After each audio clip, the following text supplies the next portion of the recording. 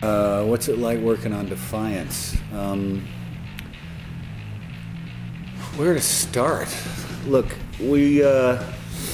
my average day consists of shooting somebody, which is always an adventure to shoot because, you got gunfire, then you got squibs, then you got, to a degree, stunts. I shot a scene last week out on a location where in the one scene, it was a 3.5-minute scene of dialogue.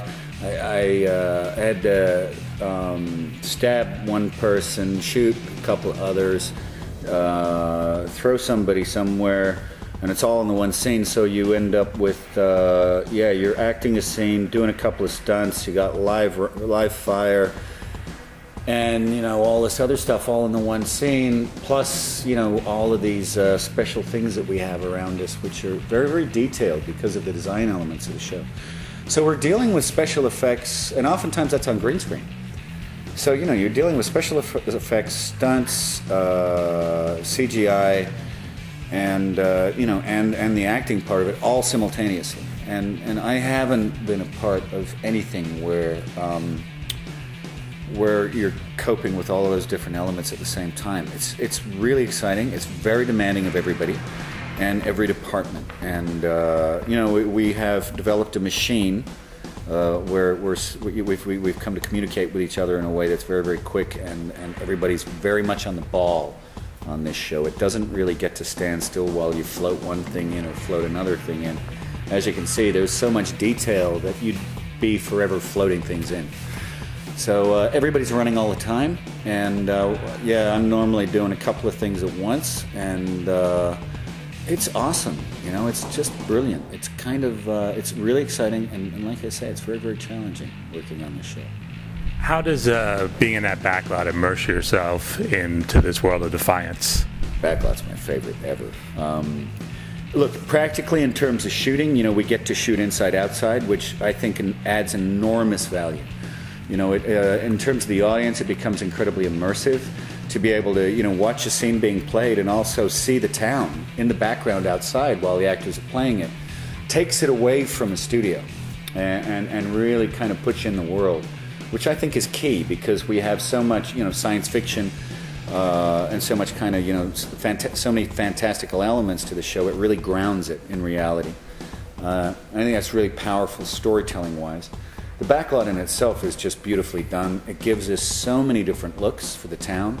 It's been designed in such a way that the streets aren't necessarily straight forever. They all curve. There are no kind of 90-degree angles, which means that you no matter where you look from, you always see another part of town. It always looks like a different part of town. We can get, I think, a couple of dozen different looks out there.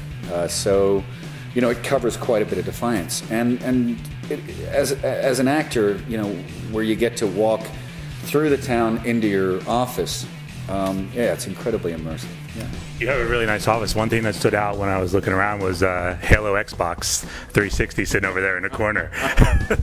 Which is, of course, in our world, a relic that no longer functions. Yeah. Goodness knows what what gaming equipment they'd come up with just before the war, but I think the war kind of took it to a new level. And electricity doesn't work anymore, so it can't play Xbox. That's such a pity. But you can play the Defiance video game. What are your thoughts about how things have been progressing between the video game virtual world and the world here that you've been creating for television? Yeah, we're far enough along now that we're starting to see the two, the game concepts come across and be actualized in the show. And we've done it a number of times now. I'm out there today shooting episode 6, and this morning I was doing pickups on episodes 2 and 4. Tomorrow I'm shooting episode 7. Don't ask me how all that stays straight, but yeah, what a jigsaw puzzle this show is. We've done it a few times now. We're getting practiced at integrating the two, at bringing game concepts across, and also we've accomplished a couple of times now seeding elements of the show that are going to cross back into the game. So it's becoming a reality, and it's interesting. Some of the game concepts are incredibly ambitious to shoot in a TV show, given that you have a very limited number of days of shooting.